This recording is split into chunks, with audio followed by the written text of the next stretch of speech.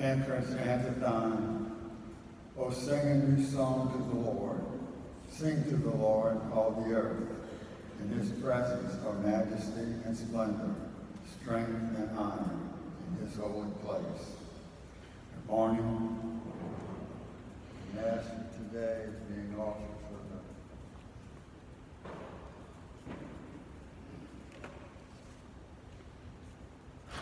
the parishioners of St. Francis Xavier.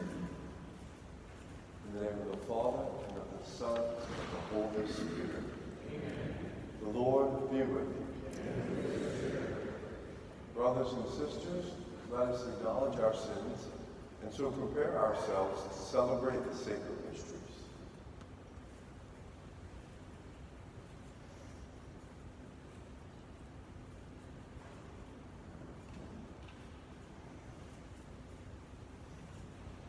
I confess to Almighty God and to you, my brothers and sisters, that I have greatly sinned in my thoughts and in my words, in what I have done and what I have failed to do. Through my fault, through my most grievous fault. Therefore I ask Most Mary the Virgin, all the angels and saints, and you, my brothers and sisters, to pray for me to the Lord our God. May Almighty God have mercy on us, forgive us our sins, and bring us to everlasting life.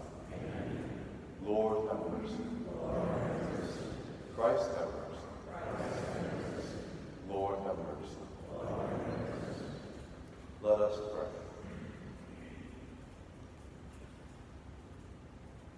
As we venerate the glorious memory of the Most Holy Virgin Mary, grant, we pray, O Lord, through her intercession, that we too may merit to receive from the fullness of your grace, through our Lord Jesus Christ, your Son, who lives and reigns with you in the unity of the Holy Spirit, God, forever and ever. Amen.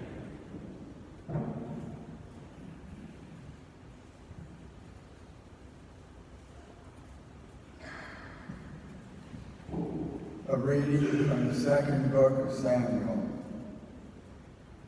The Lord sent Nathan to David, and when he came to him, Nathan said, "Judge this case for me."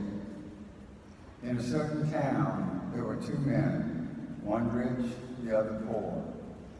The rich man had flocks and herds in great numbers, but the poor man had nothing at all, except one little ewe lamb that he had bought. He nourished her, and she grew up with him and his children. She shared the little food he had, and drank of his cup, and slept in his bosom. She was like a daughter to him. Now the rich man received a visitor, but he would not take from his own flock and herds to prepare a meal for the wayfarer who had come to him. Instead, he took the poor man's ewe lamb and made a meal of it for his visitor. David grew very angry with that man and said to him, "As the Lord lives, the man who has done this merits death. He shall restore the ewe lamb fourfold, because he has done this and has no pity." Then Nathan said to David, "You are the man. Thus says the Lord God of Israel, the sword shall never depart from your house, because you have despised me, and you have taken the wife of Uriah to be your wife. Thus says the Lord, I will bring evil upon you out of your own house. I will take your wives while you live to see it, and will give them to your neighbor. He shall lie with your wives in broad daylight. You have done this in secret, but I will bring it about in the presence of all Israel, and with the sun looking down." Then David said to Nathan, "I have sinned against the Lord." Nathan answered David, "The Lord on his part has forgiven your sin. You shall not die. But since you have utterly spurned the Lord by this deed, the child born to you must surely die." Then Nathan returned to his house. The Lord struck the child that the wife of Uriah had borne to David, and it became desperately ill. David besought the Lord for the child. He kept a fast, retiring for the night, to lie on the ground, clothed in sackcloth. The elders of his house stood beside him, urging him to rise from the ground, but he would not, nor would he take food with them. The word of the Lord. Create a clean heart in me, O God. A clean heart create for me, O God, and a steadfast spirit renew within me. Cast me not out from your presence, and your Holy Spirit take not from me.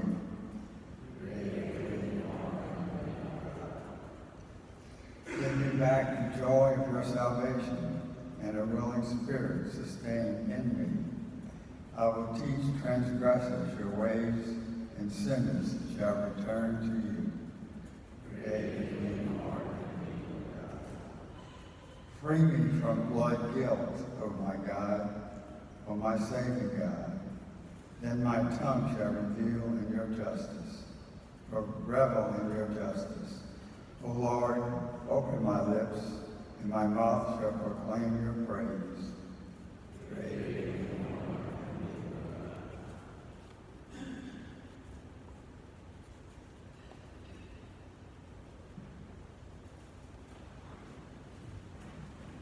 Alleluia, alleluia, alleluia.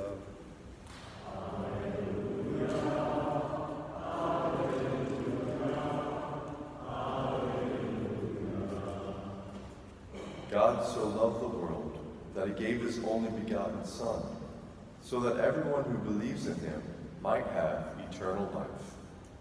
Alleluia. Alleluia. Alleluia. The Lord be with you.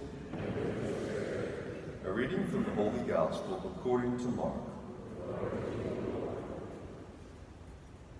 On that day, as evening drew on, Jesus said to his disciples, "Let us cross to the other side." Leaving the crowd, they took Jesus with them in the boat, just as he was. And other boats were with him. A violent squall came up, and waves were breaking over the boat, so that it was already filling up. Jesus was in the stern, asleep on a cushion. They woke him and said to him, "Teacher, do you not care that we are perishing?" He woke up, rebuked the wind, and said to the sea, "Quiet, be still." The wind ceased, and there was great calm. Then he asked them, "Why are you terrified? Do you not yet have faith?" They were filled with great awe, and said to one another, "Who then is this, whom even the wind and sea obey?" The Gospel of the Lord.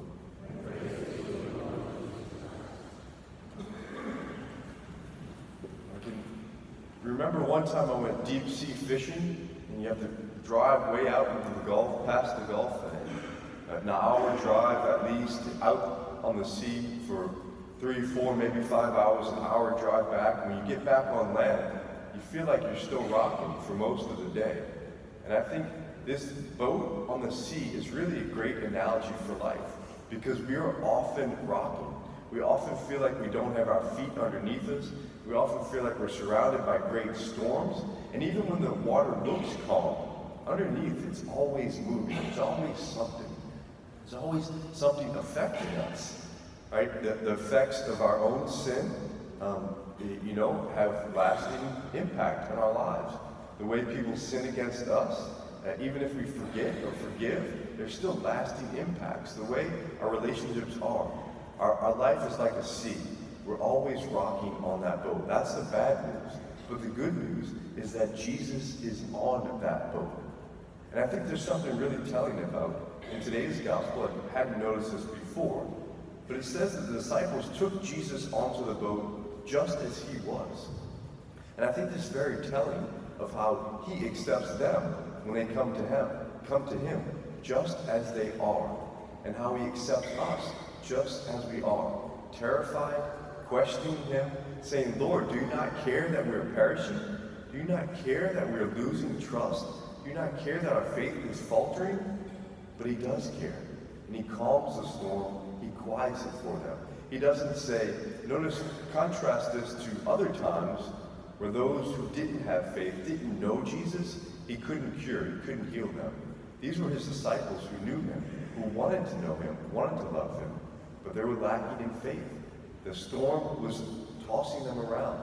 So too does it happen in our lives. So we recognize that our lives are always rocking, even when it may not seem it, but we take comfort in that Jesus is on that boat with us. He is always there to calm and quiet the storm, to say, I'm with you. Do not be afraid.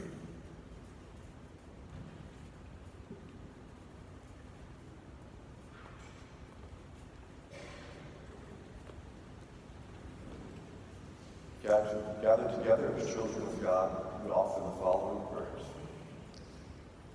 For the church, may the Holy Spirit continue to stoke within her the fire of God's presence in the world. Let us pray to the Lord. For all who govern nations, may the Lord lead them toward decisions that bring about justice and peace for their people.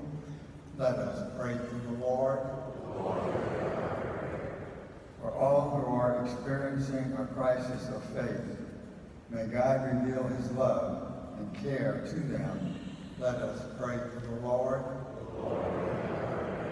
For peace in our world, for the men and women of the armed forces, wherever they serve our nation, and for the safety of all first responders who serve our communities, let us pray to the Lord. For an increase in vocations of the priesthood, religious life, and permanent diaconate in our archdiocese, let us pray to the Lord. And for those intentions that we hold in the silence of our hearts.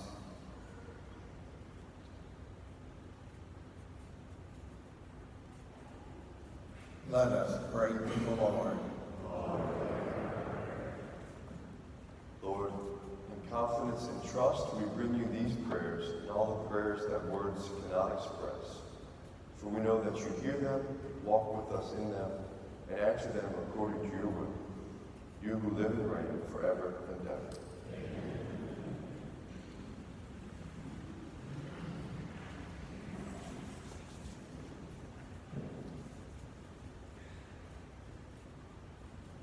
Blessed are you, Lord God of all creation, for through goodness we have received the bread we offer. Fruit of the earth and work of human hands, it will become for us the bread of life.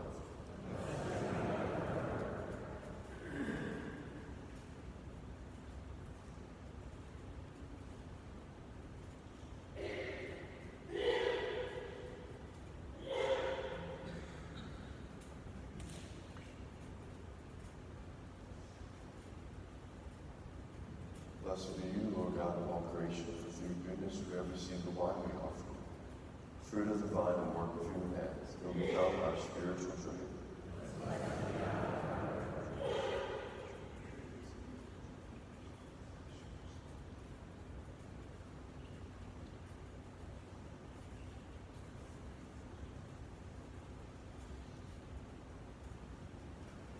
Pray, brothers and sisters, that my sacrifice and yours may be acceptable to God, the Almighty Father.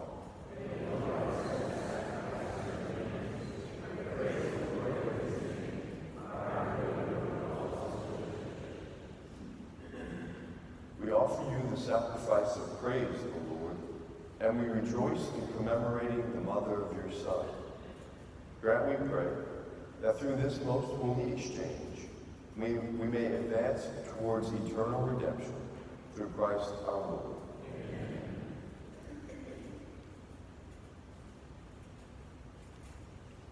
The Lord be with you. Lift up your hearts. Let us give thanks to the Lord our God. It is truly right and just, our duty in our salvation, always to praise your mighty deeds in the exaltation of all the saints, and especially as we celebrate the memory of the Blessed Virgin Mary, to proclaim your kindness as we echo her thankful hymn of praise. For truly even to earth's ends you have done great things, and extended your abundant mercy from age to age.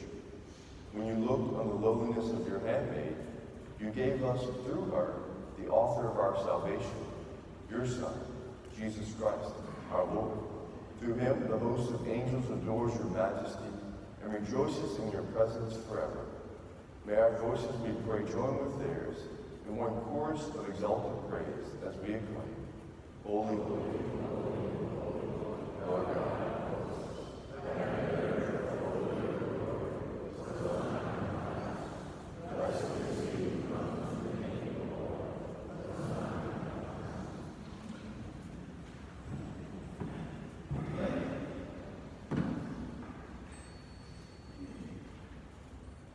You are indeed holy, O Lord, the thought of all holiness.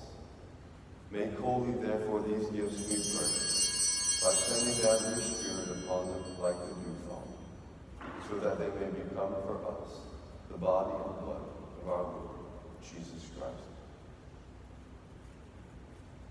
At the time he was betrayed and entered willingly into his passion, he took bread, and giving thanks, broke it, and gave it to his disciples, saying, Take this, all of you, and eat of it, for this is my body, which will be given up for you.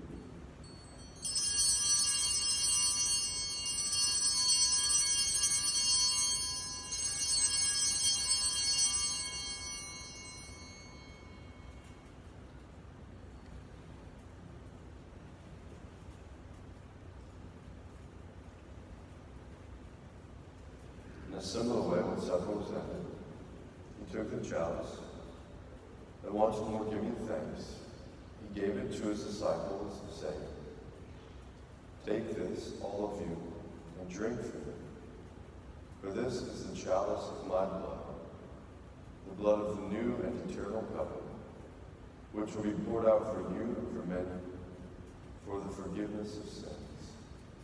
Do this in memory of me.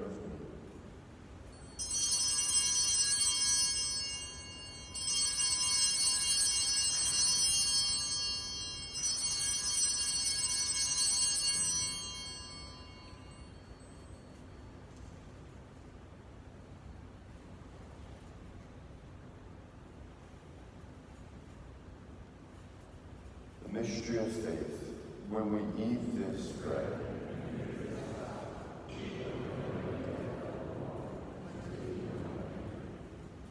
therefore, as we celebrate the memorial of his death and resurrection, we offer you, Lord, the bread of life and the chalice of salvation, giving thanks that you have held us worthy to be in your presence and minister to you. Humbly we pray that partaking of the body and blood of Christ, we may be gathered into one by the Holy Spirit. Remember, Lord, your church spread throughout the world, and bring her to the fullness of charity, together with Francis our Pope and Gregory our Bishop and all the clergy. Remember also our brothers and sisters who have fallen asleep in the hope of the resurrection, and all who have died in your mercy. Welcome them into the light of your face. Have mercy on us all, we pray, that with the Blessed Virgin Mary, Mother of God, with Blessed Joseph, her spouse, with the blessed apostles, and all the saints that please you throughout the ages, we may merit to be co-heirs to eternal life. We may praise and glorify you through your Son, Jesus Christ. Through him, and with him, and in him, O God, Almighty Father, in the unity of the Holy Spirit, all glory and honor is yours forever and ever.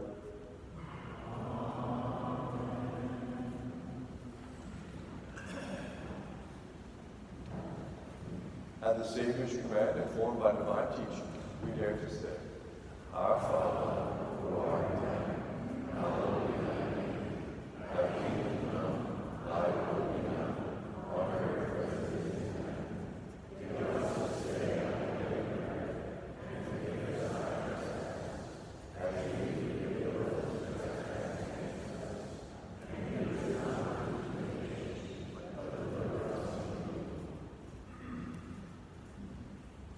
first, Lord, we pray from every evil. Graciously grant peace in our days, that by the help of your mercy, we may be always free from sin and safe from all distress, as we await the blessed hope and the coming of our Savior, Jesus Christ.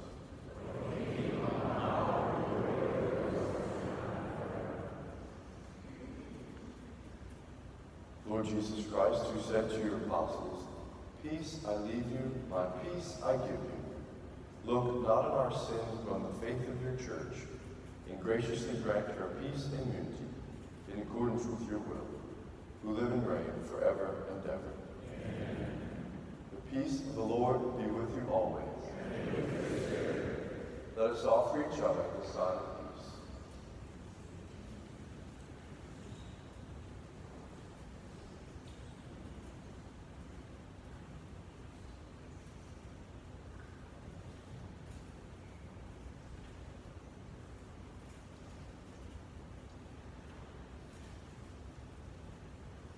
Lamb of God.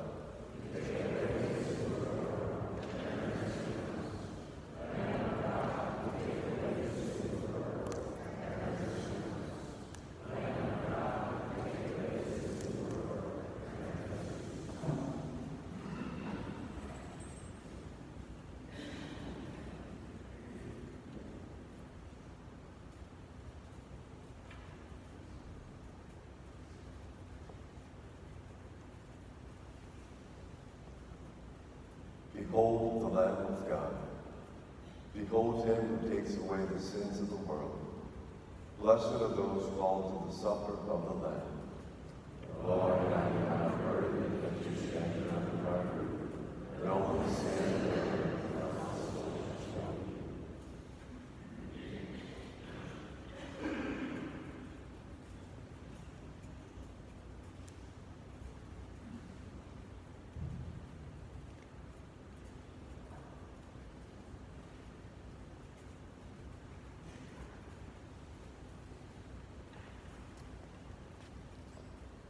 The Communion Antiphon, Option 2. I am the light of the world, says the Lord. Whoever follows me will not walk in darkness, but will have the light of life.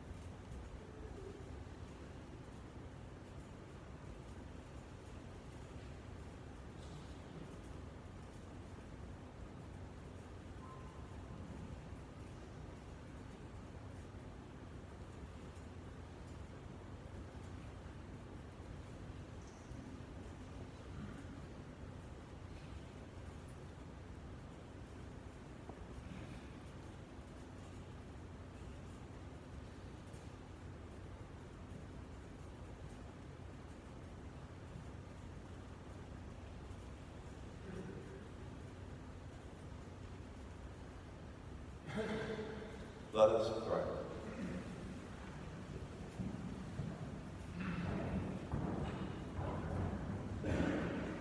Renewed with this heavenly food, we humbly implore you, Lord, that having received your Son, born of the tender Virgin, under sacramental signs, we may profess him in words and hold fast to him in deeds, who lives and reigns forever and ever. Amen. Lord be with you.